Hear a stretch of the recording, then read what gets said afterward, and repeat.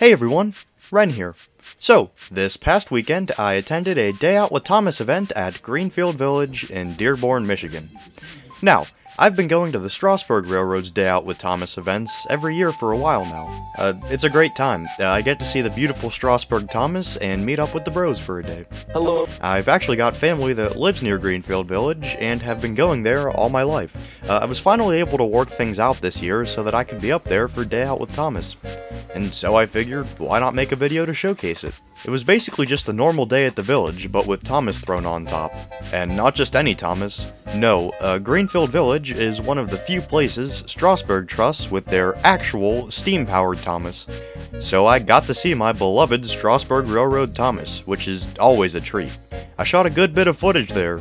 Greenfield Village is actually a pretty big area, so I did a lot of running around and getting in place for a shot and kinda wore myself out by the end of the day, but in the end I'm pretty satisfied with what I got. So I think what I'm going to do is just let the footage play out in its entirety and just kinda let it speak for itself. I'll throw up a Headmaster Hastings cover or something. Before I do that though, I'd like to just real quick touch on the controversial new paint splatters. Well, I guess there's not really a controversy surrounding them. I don't think I've seen a single person defending them, but yeah, they exist, and yeah, they're pretty damn ugly. It's like acne. Not really a huge deal, but cosmetically unpleasant to look at and a bit distracting. Who asked for this? Your guess is as good as mine. I know it's part of the gimmick for this year's Let's Get Colorful tour or whatever, but it's a pretty textbook case of if it ain't broke, and this beautiful beast definitely was not broken.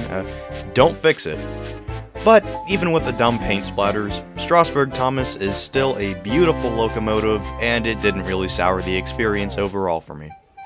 Anyway, I've rambled long enough. Go ahead and sit back, relax, and enjoy the footage of my 2023 Day Out with Thomas.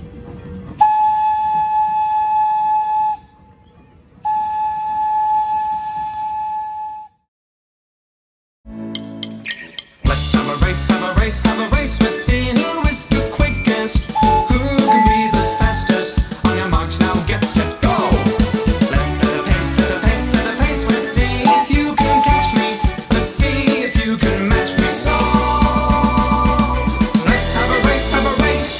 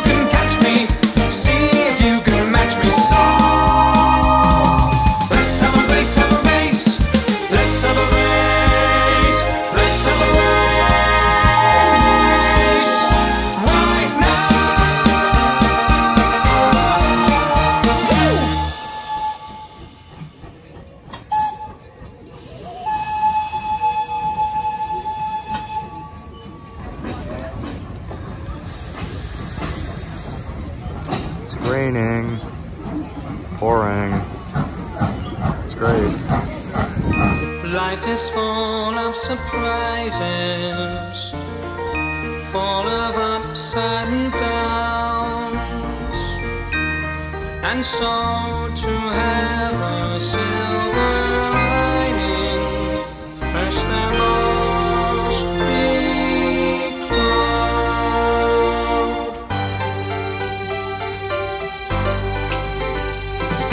Bill and Ben, the twins, work together all day long. They sometimes disagree how things are done. They get down in the dumps if things they do don't work out just as planned. But if at first you don't succeed, then understand there's no sense in worrying if things start going wrong. Obstacles can all be overcome. But even Bill and Ben both agree that in the end, if you never lose hope, you're sure to cope and carry on. Every cloud is silver lined, even when it rains. So don't get too downhearted, as things are bound to change. All you gotta do is wear a smile and you will find your sun will shine. So if you've got a job to do, make sure you do it well. Arguing will get you nowhere fast. When Bill says push, Ben says pull, they always get it wrong. But never lose hope, you're sure to cope and carry on.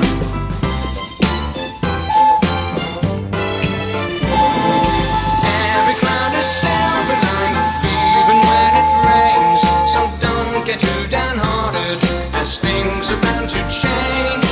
All you gotta do is wear a smile and you will find your sun will shine.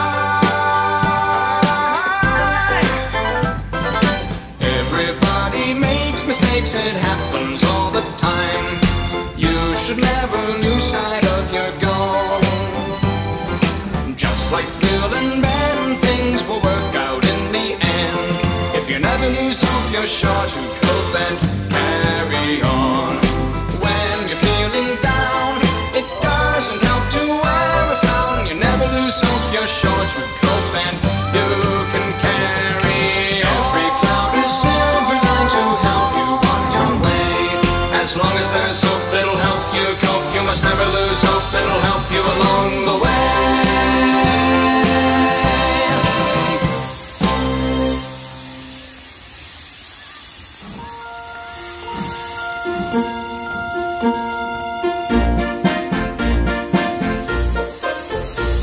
He's a really useful engine, you know. All the other engines, they'll tell you so. He huffs and puffs and whistles, rushing to and fro. He's the really useful engine we adore. He's a really useful engine, you know. 'Cause the fat controller, he told him so. Now he's got a branch line to call his very own. He's the really useful engine we adore. He's the one. He's the one. He's the really useful engine that we adore. He's the one. He's the number one. Thomas the Tank Engine.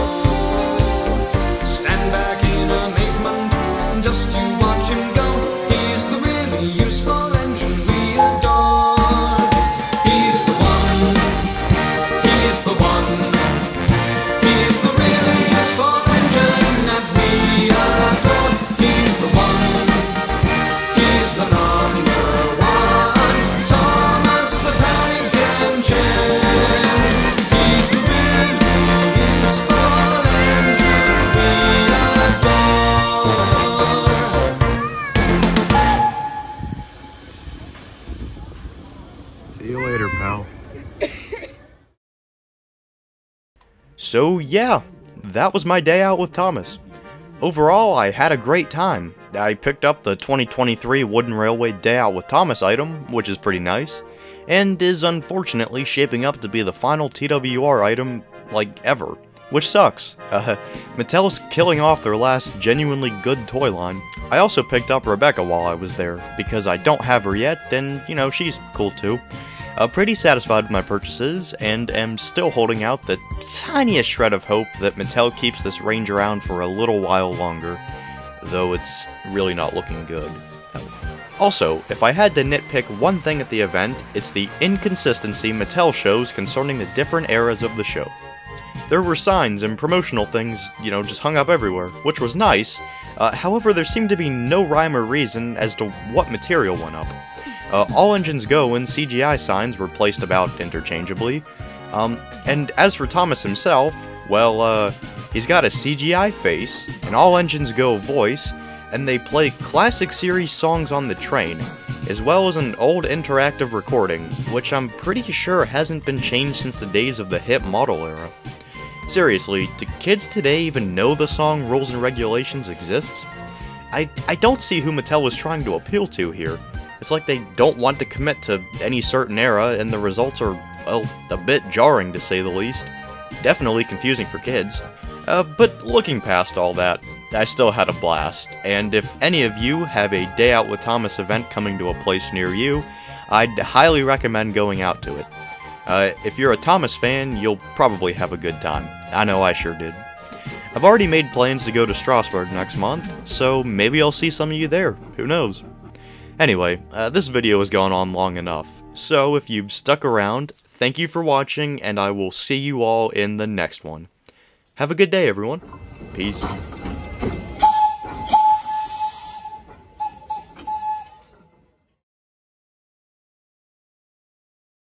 Oh, in it all, yeah.